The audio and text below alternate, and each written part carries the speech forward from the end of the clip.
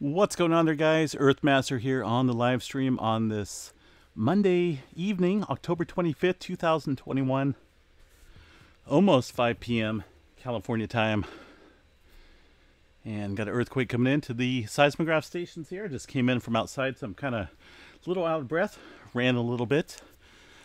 This is coming off of a pretty good size earthquake in the Southern California region. A 4.7 earthquake just struck the Southern California area. Go ahead and check out some specifics here. Oh, goodness.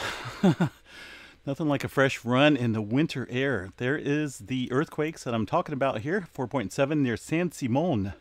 5 kilometers for that 4.7. That was quickly followed up by a 3.6 earthquake.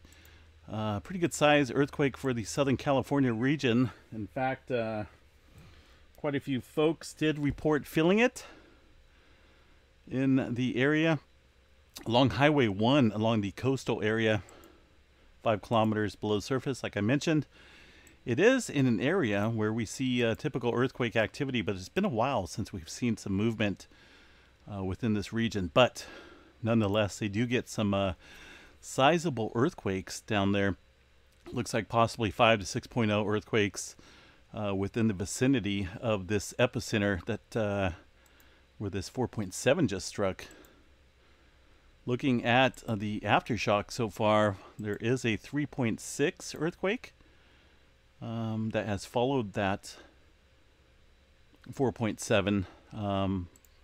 Just looks like a few seconds afterwards.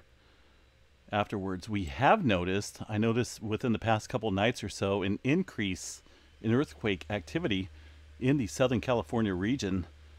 You can see quite a bit of movement around the San Andreas fault system down south and the San Jacinto fault area, all showing some heightened earthquake activity. So increase in pressure along the west coast for sure. Northern California, pretty much Sacramento northward, has been in the clear far as pressure goes. It's been relatively quiet, but to the south here, we're definitely seen some movement over the past couple days, and this does not shock me. 4.7 striking this area. I would definitely be on guard in the Southern California region for potential larger scale movement. These could possibly, not 100% certain, but these could be some foreshocks that are kicking up in this region. Looks like it's right around the San Simeon fault zone, and as I mentioned, this area is capable of producing some sizable earthquakes. It is a somewhat lengthy fault system. It is just to the west of the San Andreas fault zone. That's this darker red line here, the plate boundary of the North American and Pacific plate. Let's see what we got as far as felt reports here. Did you feel it responses around the vicinity? Soledad, Salinas, Santa Cruz, San Luis Obispo. Let's see here. Santa Maria. All areas up and down the coastline. Looks like quite a few folks reported feeling that earthquake that struck just a short time ago. So be on guard, folks. A lot of movement. You can see that significantly showing up on the seismograph stations here. Mammoth Lakes and areas around the vicinity. I'm not for sure why Russia. That might be an independent earthquake there in the Russia area. It's got to be. But the Petrolia station looks like it may have picked it up in Northern California.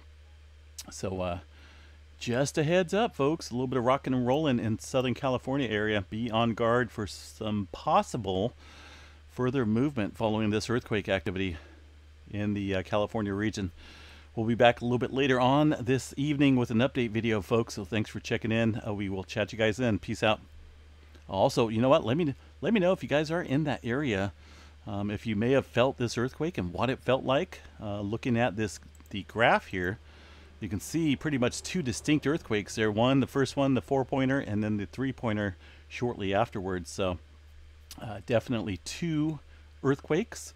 And I want to show you guys also on the Petrolia station that's coming around the bend, how you can pretty much discover that it was two earthquakes as well on that station. Petrolia is a station in Northern California. That's going to be the station right here near Eureka. You can see two distinct marks here on the seismograph station indicating two earthquakes. Of course, the first one, larger one, the 4.7, and then the 3.6 afterwards. But definitely showing up pretty nicely as well on the Long Valley supervolcano area near Mammoth Lakes. We will chat you guys a little bit later, folks. Stay safe out there and be prepared.